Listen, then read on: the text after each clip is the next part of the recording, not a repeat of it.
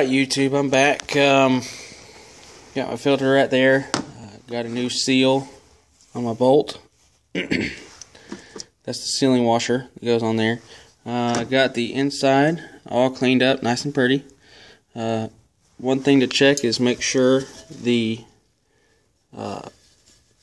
relief valve works. Should spring open. If it overpressurizes, it'll vent. So make sure that's still in working order. Clean it up real good. Make sure you get the edge of it right there where it's going to sit on the O-ring. Make sure that's nice and clean.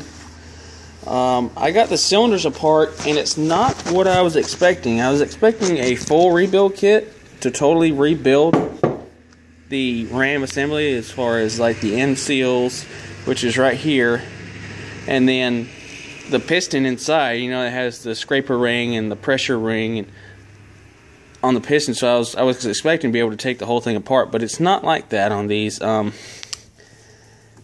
It appears that when it's assembled, this edge right here, I don't know if it's welded or pressed in or what, but it acts as a stop for the piston, so it won't come all the way out, and it's pretty much dead end right there.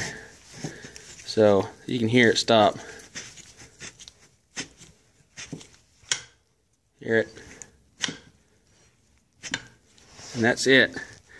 The all the seals that are right there, they came out of the end. And let me see if I can get my light so you can see it down in there. It might be too bright.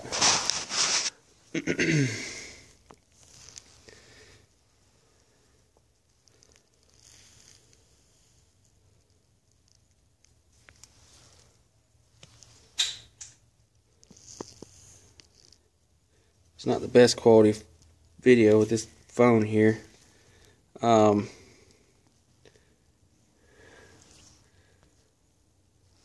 There it is.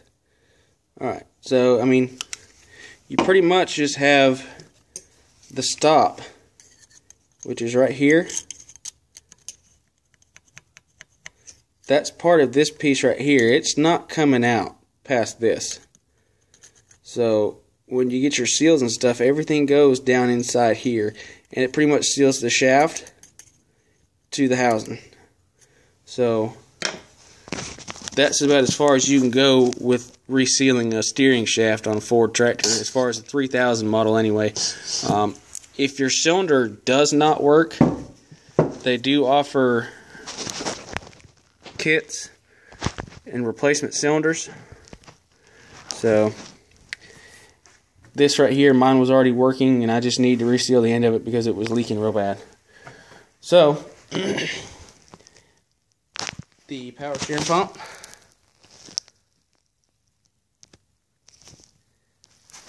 I'm going to go ahead and put the reservoir and the filter assembly on.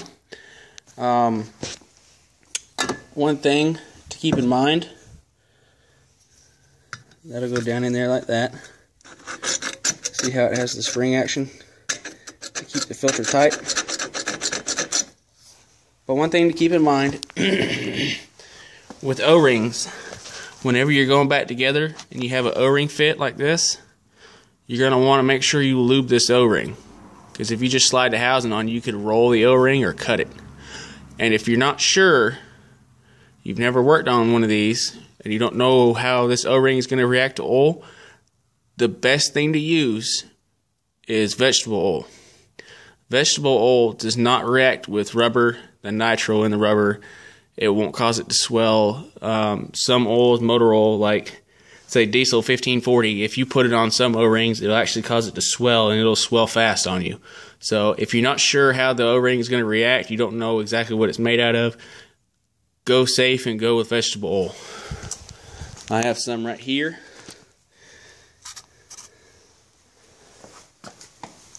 You just take your finger, make sure it's not got any kind of crud or anything all over your finger. You just want to run it over the O-ring, get her nice and lubed up.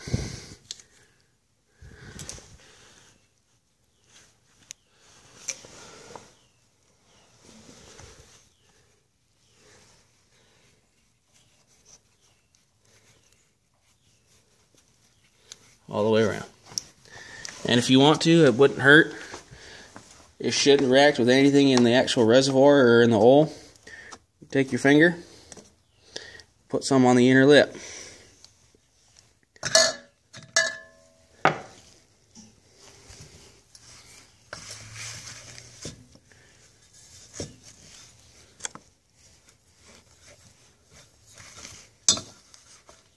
It's going to make everything go on nice and easy. Okay, so I'm not sure how hard this is going to be. That's not going to stay on there, so I'm going to have to put this in the housing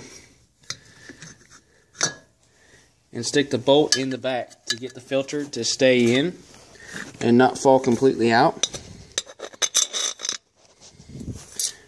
I'm not sure how good that's going to work. It's probably going to be a little bit aggravating, but if you can juggle it, put that on there, make sure it's square. You can always catch your finger in the fill hole and move the filter around, but you got to make sure it stays in there nice and square. That rib right there is going to help it seat real good. Like I was saying, there's not going to be a rubber seal anymore, at least not on this filter here. The rise in that filter is going to seal the surface, so it's going to be metal to metal sealing surface. So let me see if I can put this thing on real quick and hold this phone at the same time. I don't know how aggravating it's going to be, but I'll try it.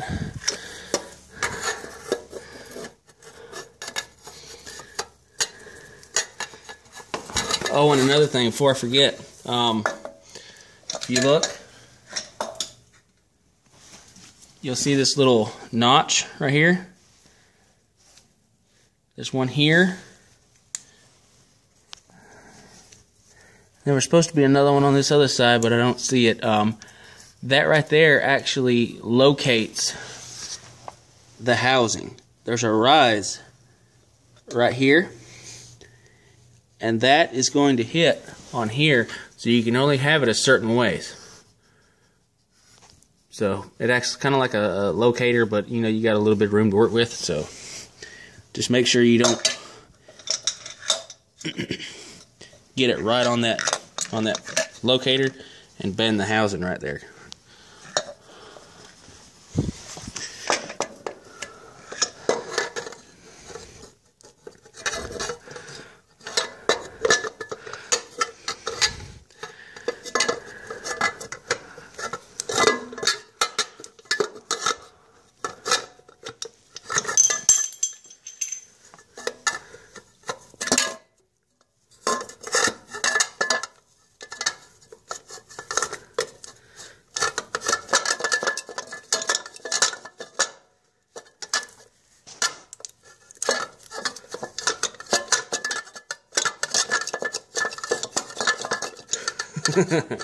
Alright, well, I guess this is going to be a two-hand job, because it's not, you can see the filter in there. Move around, you just gotta get it lined up with it.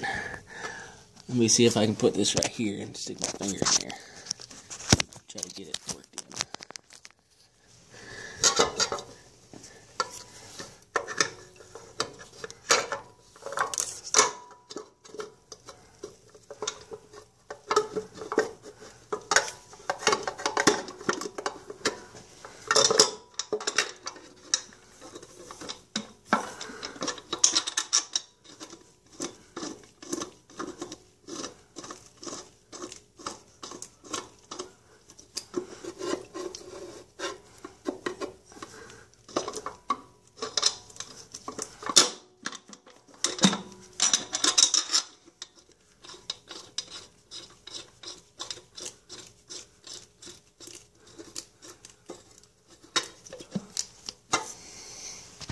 Okay, so I've got it on. I had to stick my finger down here in the bottom and kind of pick that filter up a little bit.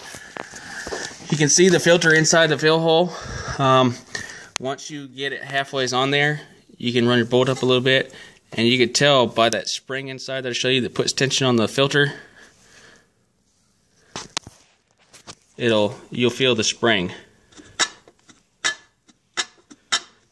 Just make sure you don't Get that little locator pin caught. See how it is? That's not hitting the alternator, that's the locator pin. So, we'll get our 13mm wrench and just run that up a little bit, nice and easy.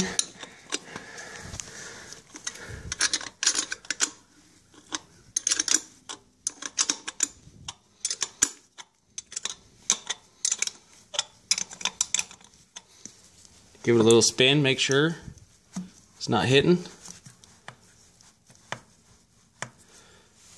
Okay, everything looks good so far. Make sure you're even. You don't want to be crooked going up in there.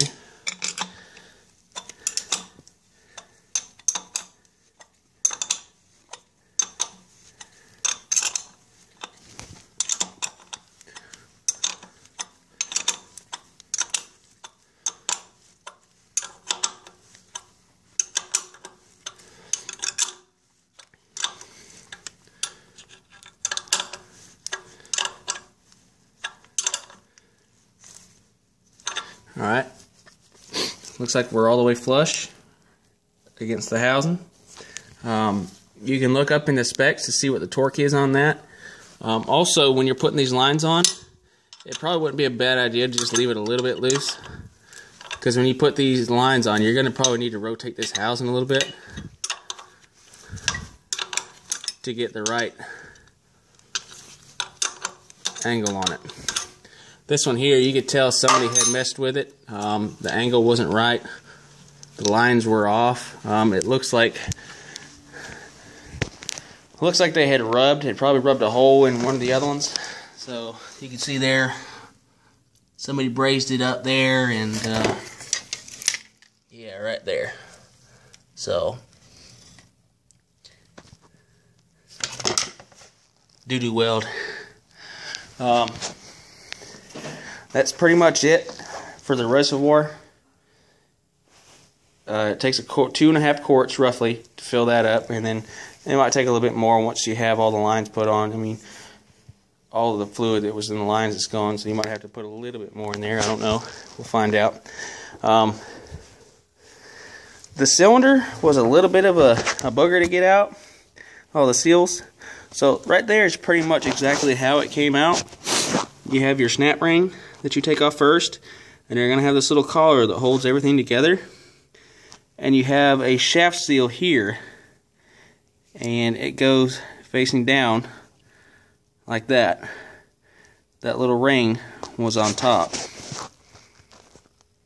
So that faces like that, and then this faces like a cup inside. And then in the bottom you have your seal, another seal. This seals the housing and the shaft together. Kind of a nasty thing. This was the hardest part to get out. You'll see if you get all the rubber scraped off around it, and it still doesn't want to come out, you can take, and the shaft will be right in here. You take your pick, and you can stick it in there at an angle between the shaft and the seal, and don't push too hard because you don't want to scar the shaft. You can then hold the shaft like that and then pull the shaft up, and it usually pulls this seal out with it.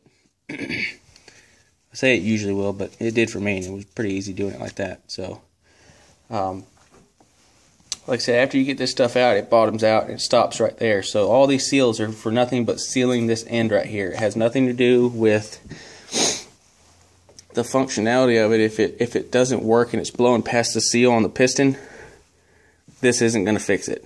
So if it's doing that, you probably need to get new cylinders. So let me get this back together, and I'll get it put back on the tractor and get the system filled up, and I'll show you how I bleed it.